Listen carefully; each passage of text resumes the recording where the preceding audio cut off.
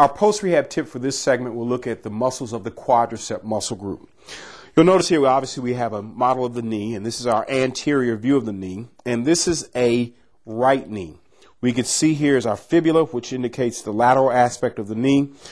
Here's the medial aspect of the knee. Here's our quadricep tendon, our patella, and also our patella tendon. Along the medial aspect of the quadricep, we'll have our vastus medialis.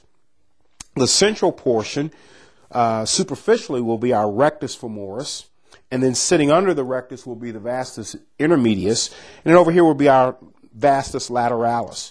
Please remember, this vastus medialis, the fibers are sitting at a bit of an angle, which gives them a mechanical advantage when they contract.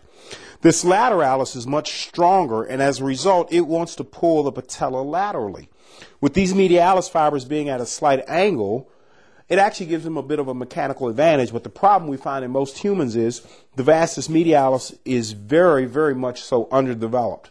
So when we look at strengthening the quadricep, just generally strengthening the quad overall will help with recruiting vastus medialis fibers so they can offset the larger lateralis. Now the lateralis is going to be much larger, it's going to be much bigger, and as a result of that, it's always going to win. But because these medialis fibers are at a bit of an angle, it actually gives them a mechanical advantage. So it doesn't have to be as strong, it doesn't have to be as large, and we can get away with less muscle fibers being recruited. So please remember, when we look at the quadricep, there's an automatic imbalance that's built in here. And that automatic imbalance is the medialis fibers are normally going to be weaker, the medialis is going to be underdeveloped, and the lateralis is going to be much larger and much stronger in most humans.